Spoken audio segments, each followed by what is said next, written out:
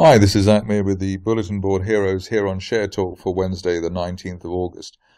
Starting off, in fact, with Amigo, which I think I looked at yesterday, but the excitement is building at the moment, given the mention of the company in the Times today. The big breakthrough here technically has been the push through the 50-day moving average at 9.16 pence, while we're above that on an end-of-day close basis, which is also the floor of the rising trend channel I've drawn from the beginning of July. We should see further upside, ideally towards the top of the channel around 18 pence over the next few weeks. If you're cautious on the shares, maybe wait to just see whether we can get an end-of-day close above yesterday's intraday peak at 11.16 pence. That would and should add to the momentum, recovery momentum for the shares. RSI at 60, so bounced off the neutral 50 level over the early part of July. That should be a leading indicator on potential upside for the shares over the near term. Next up, a stock which was requested by a friend on Twitter, and if I can just put it in the right epic code, we'll see it. N Brown Group. So far, we've had a two-day hit of the 200-day moving average at 63.7 pence, which is a typical behavior in these situations. We've got support from that broken February resistance line at around the 55 pence level, so above 55 pence on an end-of-day close, looking for further gains. They could be towards the top of the April trend channel, currently heading towards around 87 pence. This stage only really back below June resistance at 49 pence on an end-of-day close basis, really delaying the upside scenario for N Brown. I suppose if you're cautious, you might wait for an end-of-day close above, or a weekly close above the 200-day line before targeting further upside for the stock. Next up is Dukemount, which has gingerly pushed its way higher. In fact, today it's actually had a pretty good daily candle with opening at the low and so far at the high of the day, which is normally a good thing. All of this price action here over the last week or so looks like a bull flag above the 200-day moving average of 0.71. So at least while we're above the 200-day line, looking for further gains. The level or the resistance to break now obviously around 0.85, which has been resistance over the last couple of months. End of day close above that today. We should finally be on our way towards a decent upside, and that would be at the top of that rising trend channel from the beginning of October last year, currently heading up to 1.4 pence plus. As you can see, normally the shares, once they break the 200-day line, they keep on going, and there isn't really any charting resistance between 0.85 and 1.4 pence. Stop loss on the buy argument at the moment, probably back below that triangle there, so sub 0.7 might delay the upside for a little bit longer. Haydale is a stock which I think the bears got their teeth into recently. Clearly didn't work very well, as have most of the bear targets in the recent past. Most of them have actually turned out to be rampant buys rather than sells. Here we've got a wonderful breakout for Haydale, really here through obviously the July resistance, which was around the 5 pence area. Looking back on the chart, you can see that we're now back where we were roughly at the beginning of 2019.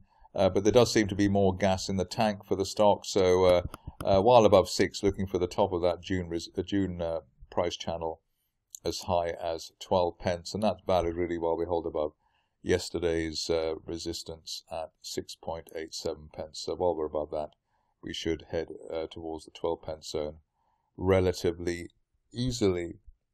Next up, a stock which I know has its fans, its followers as well on social media and beyond, Pembridge Resources. So good to see that after the full storm that we had for the shares in June, the stock's having another go. The reason for the relative enthusiasm now is that the shares have broken that line of resistance from late June and the 50-day moving average at 3.33 pence. At least while we're above this broken resistance line at 3.4 pence, we could head up to the top of that rising trend channel from March, which is implying an 8 pence target. and hopefully seeing that as soon as the end of next month. But while we're above the 50-day line now, it looks as though the shares are either sideways or hopefully heading higher. Interesting to see Pathfinder Minerals today. We've got a nice little bull flag on the daily chart now, holding the gains of the August gains to date, and new support coming in above previous resistance. So all the right boxes are being ticked at the moment.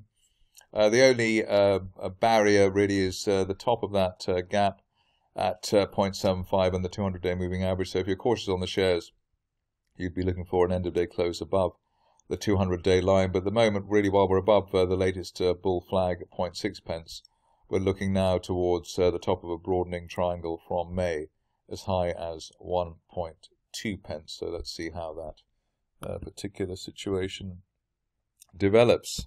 Rurelec is the next stock, and here you can see what's become rather typical in recent days in terms of the small caps, a vertical line to the upside. It won't be the last one today. Here we can say really that we've approached 1-year highs on the shares. End of day close through £1.2 pence would be enough, hopefully, to get the shares up to the top of that broadening triangle from the beginning of 2019 up to 1.8 pence, and at least while we're above that December peak area at 0.9, the upside argument hopefully will still stand once the dust settles on the latest spike that we're looking at the moment. Synairgen, one of the rallies, one of the one-day rallies of the year, and probably the decade, given the way things are panning out. Synairgen, beautiful price action since the spike, the gap that we had, which was through resistance. We only really retraced about just under half of that one-day spike before starting to move higher. What's interesting to note now is that we're in a rising trend channel from the second half of July, which is effectively a bull flag, extended bull flag, and the latest break above £2.40, which was the July peak, suggests that while we're above 240, the target here should relatively easily be the £3 level. So that's pretty something to look forward to. If you're a real Synairgen fan and like to dream of buying the first Rolls Royce, the big target here on a maybe 3 to 6 month time frame would be the March resistance line projection, currently pointing as high as £5.10 or £5.20. So everything really relying here on £2.40 holding that previous resistance. At this stage, really only back below the floor of the channel and the 20-day moving average at £2.15, really delaying the upside scenario. I covered Sensyne, I think a few days ago, maybe a week or two ago. Looking progress, it's progressing well. We broke, I suppose, we must have broken the line of resistance there around the 35 pence level from April, and progressed well, as I said. Now we're above May resistance at around the 50 pence level, and while we hold above that on an end of day close basis, looking for a best case scenario target over the next 2 to 3 months as high as the top of that triangle from March at £1.10. So plenty to shoot for there at Sensyne. This stage really only back below that old May resistance of 43 pence, really delaying the upside scenario for that stock.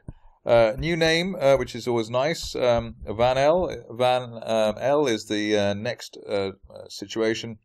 It's good here that we're near the bottom of the range. We've just broken the 50-day moving average at 32 pence, extended base on the shares from March, so all the dirty work, I think, has been done.